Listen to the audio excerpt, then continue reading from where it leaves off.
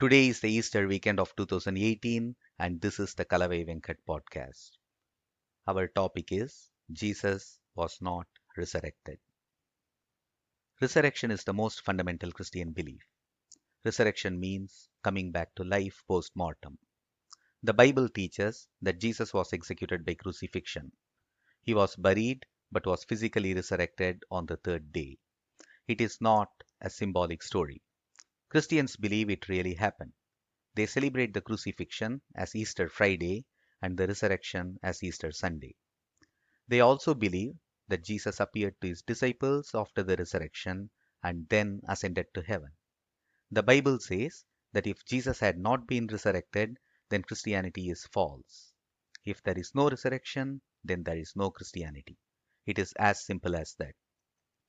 Maestro Ilayaraja is one of India's leading musicians. He is an iconic figure in South India. He spoke at the Google campus in Mountain View during his recent American tour. He narrated an episode from the life of Ramana Maharishi. Ramana Maharishi was once presumed dead when he was a teenager. He had a near death and out of body experience. He experienced a separation of the soul from the body. He then returned to normalcy. Ilayaraja contrasted this incident with the story of the resurrection of Jesus. He cited the scholarly consensus that Jesus was not resurrected.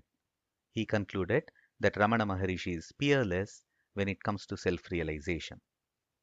Christians have protested against Ilayaraja's remark. An organized gang of Christian hooligans laid siege to his house in Chennai. Leftists and Dravidianists usually constitute the vanguard of the Christian church in India. They have heaped the vilest abuse on Ilayaraja for delaying the resurrection of Jesus. Why are the Christians upset? As I mentioned earlier, if the resurrection is false, then Christianity is false. Ilayaraja demolished the very foundation of Christianity when he made that statement. Christians realize it, so they are angry and upset with him. In the rest of this podcast, we will learn that Jesus indeed was not resurrected. We will also learn that Ilayaraja truthfully stated the scientific and scholarly consensus. How do we know that Jesus was not resurrected? I will give 4 reasons why he was not and why Ilayaraja is right. Reason number 1. Resurrection is biologically impossible. It violates natural laws. Once you die, you cannot return to life. Every objective scholar or reasonable person agrees that Jesus was not resurrected because of this reason. Only Christian apologists and fanatics insist, without evidence, that Jesus was resurrected. They have formed their belief on the basis of an unscientific biblical claim. I can prove that if the same story were told by changing the name from Jesus to something else, then no Christian would believe it. Here is one such story. Sai Baba was a Hindu religious leader. Once a devotee of Sai Baba, a man named Radha Krishna, had died. He had been dead for 3 days. His body was badly decomposed. His wife appealed to Sai Baba for mercy. Sai Baba went into the room and performed a miracle. Radha Krishna came back to life. He had been resurrected exactly 3 days after he had died, just like Jesus. He sat up, smiled, and looked very healthy. Sai Baba then told the wife, I have given your husband back to you. Now give him a hot drink. How many Christians would believe this story and worship Sai Baba? None. They would be skeptical that such miracles could happen. They are right. They would demand evidence and point out that the story is scientifically impossible. They would be right again. They would mock the devotees of Sai Baba for believing such a story. However, when the protagonist of the story is changed to Jesus, Christians abandon all critical thinking and become blind believers. The resurrections of Radha Krishna as well as Jesus are biological impossibilities. They did not happen. It is only religious conditioning which makes you believe that either of those stories really happened. However, there is a critical difference between the two stories. This alleged miracle is not a fundamental belief to the followers of Sai Baba. Most of his followers are not even aware of the story. Many would be willing to treat it as symbolic. They follow Sai Baba because of his other religious teachings and the good deeds and social service he performed. That is not the case with the Christians. Resurrection is a fundamental Christian belief. Christians take it as the literal truth. They would not be Christians unless they believed that Jesus was physically resurrected. Reason number two. A crucified convict was rarely buried. The Romans crucified the most dangerous criminals. Only those who were accused of sedition against Rome or those who incited the mobs were crucified. Professor Martin Hengel is a historian and leading authority on crucifixion. He informs that crucifixion was the most painful and degrading punishment. It took hours or even days for the convict to die. He died by suffocation as the lungs slowly collapsed. Birds pecked at the dying person and desecrated his body. The body was then thrown into a mass grave or a shallow pit. There, wild dogs ate away the flesh. The dead convict was usually denied the customary burial rites. The first century writer, Philo of Alexandria, informs us that only under the most extraordinary circumstances was the body handed over to the family. And that happened only when the governor showed mercy. Professor John Dominic Crossan concludes that after the crucifixion, Jesus' body would have been tossed into a mass grave and eaten away by wild dogs. Professor Marianne Swaicki is another authority on crucifixion. She informs that the body of a crucified convict was tossed into a lime pit where the remains which had not been eaten away by wild dogs quickly dissolved. If Jesus was crucified, he would not have been buried at all.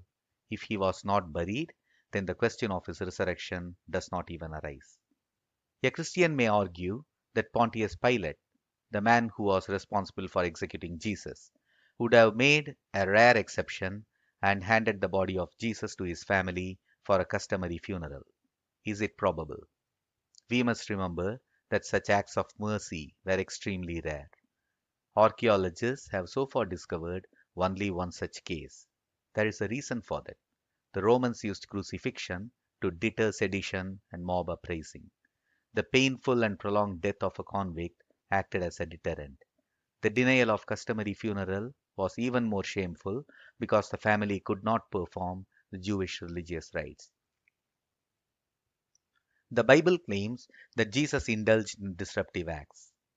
He came riding on a donkey during the Jewish Passover when large crowds of Jews had gathered at the Jerusalem temple. He overturned the tables of the money changers at the temple. He urged his followers to sell everything they had to buy weapons. The authorities arrested him. Handing his body to the family for burial would have invited trouble. His followers would have gathered around the tomb. It would have become a sort of memorial. His followers would have mobilized the mobs around the memorial and incited them to indulge in sedition. Why would the Romans have allowed that? It defeats the very purpose of crucifying Jesus. So it is unlikely that the body of Jesus was handed over to the family. We have a recent parallel for this. When the Navy SEALs killed Osama bin Laden, the Americans buried the body at an undisclosed location at sea. Barack Obama explained that he did not want bin Laden's burial site to become a memorial. The Romans would have thought alike. If Jesus was crucified, as the Bible claims, then it is likely that his body was thrown into a shallow pit and its flesh was eaten away by wild dogs. The remains would have dissolved in the lime pit. There would have been nothing left to resurrect. There is reason to think that at least some early Christians thought this was what had happened. The scholar Gerd Lüdemann cites an interesting passage from an early Christian text, the Apocryphon of James. It records an alleged conversation between Jesus and James. In that conversation, Jesus says that he was crucified without reason and buried shamefully. That sounds very much like how the Romans tossed the dead body of a crucified convict into a shallow pit to be desecrated. In the Jewish eyes, the desecration of the corpse and the denial of burial rites was extremely shameful, and Jesus talks about the shame he had to endure. Reason number 3. It is called secondary burial. Professor James Tabor explains a peculiar belief which was prevalent in first century Israel. Jews at the time believed that one's sins were destroyed through the disintegration of the individual's flesh. A family had its own tomb. The corpse was not directly buried. It was placed in the tomb, which was then shut by a rock. The corpse was allowed to desiccate for a year, by which time all flesh would be gone. The remaining bones were then collected and placed in small boxes called ossuaries. The name of the dead person was inscribed on it. The ossuary was then placed in a niche in the family tomb. This was called secondary burial. Let us pretend that the Romans showed mercy and handed the corpse of Jesus over to his family. Now, let us also pretend that he was resurrected. What should we expect to find? We should expect to find the family tomb with the ossuaries of all other members of the Jesus family. Only the ossuary of Jesus should be missing because he was resurrected. Well, maybe the ossuary of his mother Mary would be missing too, because the Christians believe that Mary was also resurrected. All Christians would have venerated the tomb from the beginning. No such family tomb which matches this description exists. Reason number 4. In recent years, many scholars have convincingly argued that a historical Jesus never existed. He is only a myth. Professor Alan Dundes shows that the characteristics attributed to Jesus are exactly the ones attributed to other Greco-Roman gods of that period. Like Jesus, those gods were also born of a virgin. They were also crucified and then resurrected. If those gods are mythical, why should Jesus be historical? There is hardly any reference to Jesus outside the Bible in the first century. Christians claim that the first century Jewish historian Josephus refers to Jesus. However, the historian Richard Carrier has decisively shown that the references were an interpolation and a scribal error committed by the church fathers in the 3rd century. I will discuss about that in a future podcast. I would say this much here. Neither Christmas nor Easter were celebrated until the 3rd century. Even then, these festivals were celebrated on widely different dates by each Christian group. The dates prevalent today were fixed by the Church only in the 4th century. That reinforces the inference that Jesus was a myth for the first 2 centuries. The Church historicized the myth only after that. Can you imagine Indians celebrating Gandhi's death anniversary on multiple competing dates? Such things can only happen with mythical character. Easter, for example, was originally a festival of the Babylonian goddess Ishtar. Even the word Easter is a cognate of the word Ishtar. The church misappropriated pagan festivals and gave them a pseudo-historical pedigree. The resurrection of Jesus and its association with Easter Sunday was one such case of bestowing a pseudo-historical pedigree. If Jesus is a myth, then he could have neither been crucified nor resurrected. How do the Christians respond to these arguments? Christian apologists offer a strange defense against these arguments. They argue as follows. Jesus had been executed by the Romans. He was seen by the Jews as cursed because he had been crucified. The disciples were disconsolate and terrified. They had every compelling reason to give up Christianity. Yet, they risked their lives and endured ridicule to remain Christians. They gladly faced persecution for the sake of their faith. What else but resurrection of Jesus could explain this? This argument resonates well within the Christian echo chambers. Christians tout this argument as proof of the resurrection of Jesus. It is easy to refute this spurious argument. It is hardly proof of the resurrection of Jesus. I will refute it with 2 analogies. A Muslim could offer a similar apology. Osama bin Laden and many other Islamists have been executed. Muslims are often persecuted or mocked. Yet, Islamic jihadis and suicide bombers are ready to die for the sake of Islam. Muslim women are ready to wear the burqa and forego all freedom. How do you explain this? Does it not prove that the revelations of Allah to Muhammad through the angel Gabriel really happened? Does it not prove that the Islamic heaven and 72 virgins exist? How many Christians are impressed by this argument? How many would embrace Islam tomorrow? I would presume none. A Christian would instead point out that Muhammad was a charlatan and that the Muslims are gullible to believe those stories of miracle. The Christians are right. Let's take another example. Joseph Smith founded the Mormon religion. He claimed to have received a revelation from God on gold tablets. Nobody saw those tablets because they never existed. Joseph Smith claimed that the original Bible had been corrupted by the Jews and Christians and that he had been revealed the pristine version. He was arrested and imprisoned. He was assassinated by a mob while in prison. His followers faced all sorts of persecution and ridicule, but they sacrificed their lives to practice their new religion.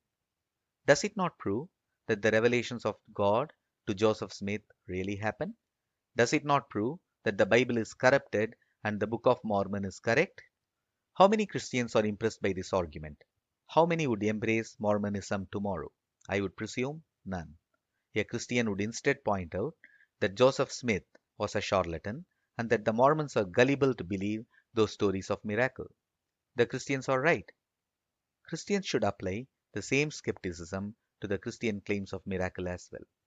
Be it Jesus, Muhammad, or Joseph Smith, none of their followers had witnessed any miracle. Their religious conviction was not evidence-based. In every one of these cases, a charismatic person with no scruples, or a small group of charismatic persons with no scruples, manipulated a bunch of gullible people who lacked critical thinking. Human beings are not always rational. Everyone is sometimes vulnerable. Some are always irrational and vulnerable. A patently nonsensical idea appears quite convincing when you are vulnerable. The birth and rise of Christianity did not require any miraculous event such as the resurrection. It only needed a charlatan to claim that a miracle had happened and a bunch of gullible people who would believe it. Early Christianity had both in abundance. Once Christianity acquired the numbers, by converting the gullible and captured power, other members of society just fell in line and conformed. Contrary to what the Christian apologists claim, there is a simple explanation for why the story of the resurrection was invented. Early Christianity was a Jewish sect. Israel was a Roman colony at the time. The Jews were oppressed. Their sacred temple in Jerusalem had been destroyed by the Romans. The oppressed Jews awaited the arrival of a Messiah or a Savior. They hoped this Messiah would restore peace and subjugate their enemies. Many charismatic Jewish men claimed to be the Messiah. A few of them even had the first name of Jesus. Each one of them had acquired a following. How do the followers prove that their Messiah is the real one? They turned to the biblical prophecy. The Bible they had at that time was not the New Testament. It was the Old Testament or the Jewish Bible. The people of Israel believed it was a revelation from God. So they looked for a prophecy in the Bible which matched their own messianic candidate.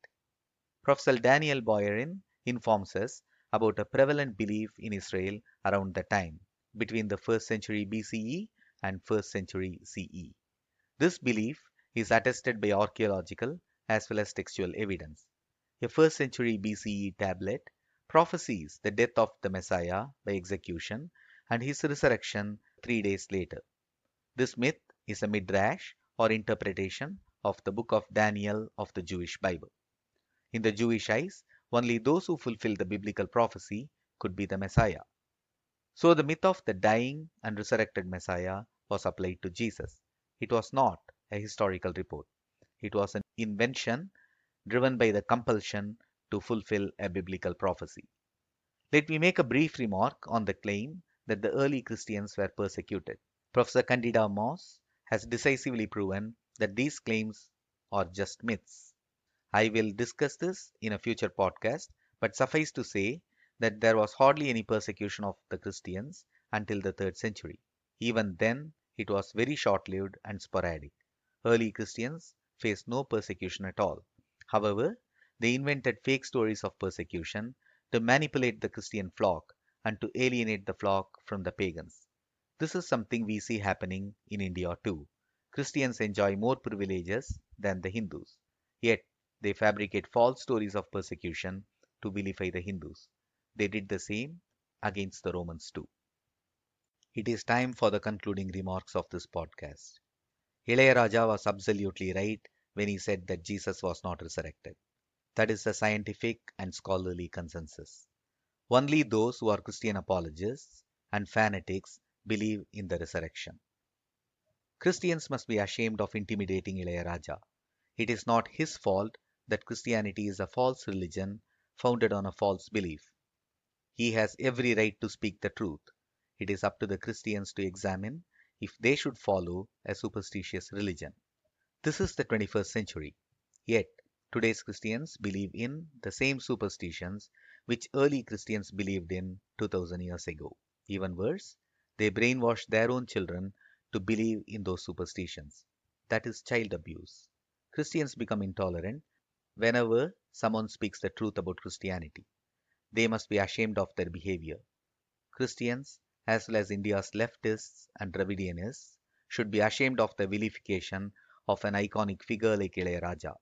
They all owe him an apology. The government has a sacred duty to teach children that the resurrection is a myth. Otherwise, Christian fanatics will become even more belligerent. Finally, some of you may wonder if Ilayaraja was wrong in attributing the resurrection to Ramana Maharishi. I do not think he attributed the resurrection to Ramana Maharishi. We should not focus on a word in isolation. Ilayaraja is a musical genius. He is not a public speaker. He may not always choose the right words. However, pay attention to the description he gives. It is evident that he is talking about the near-death and out-of-body experience of Ramana Maharishi. Those are not miracles. Those are natural phenomena for which neuroscience has explanation. Those are caused by abnormal functioning of dopamine and oxygen flow under rare and ephemeral circumstances. That is what happened to Ramana Maharishi when he was a teenager. More importantly, near-death and out-of-body experience is not the reason why Ilayaraja venerates Ramana Maharishi. Ilayaraja venerates him because Ramana Maharishi was a great spiritual master. He was an embodiment of Vedantic teachings. He is seen by many as self-realized. This is true of Hinduism in general. Miraculous stories are peripheral. Hindus practice a strand of Hinduism because of its great spiritual teachings. Every one of you listening to this podcast has a moral duty to support Ilayaraja for his courageous and truthful statement. I hope you will stand up. The least you could do is to share this podcast with 10 of your friends. I would urge each of you to share it with at least 5 Christians. They too deserve to learn the truth. Modern day Hindus are not used to the idea of criticizing another religion objectively. This is the result of colonial conditioning. After listening to this podcast, a Hindu may ask, why don't we treat the resurrection as something symbolic? Why don't we treat it as something spiritual? Why should we treat it as literal and historical? My answer is, truth matters. Christians have always treated the resurrection as something literal and historical. They zealously go about converting the Hindus because they believe that Jesus was really resurrected. The validity of Christianity depends on the historical truth of the resurrection. The Bible emphatically says that if the resurrection is not true, then Christianity is false. In this podcast, I have decisively shown that Jesus was not resurrected. This makes Christianity a false religion. Let us give the Christians an opportunity to face the bitter truth that Christianity is false.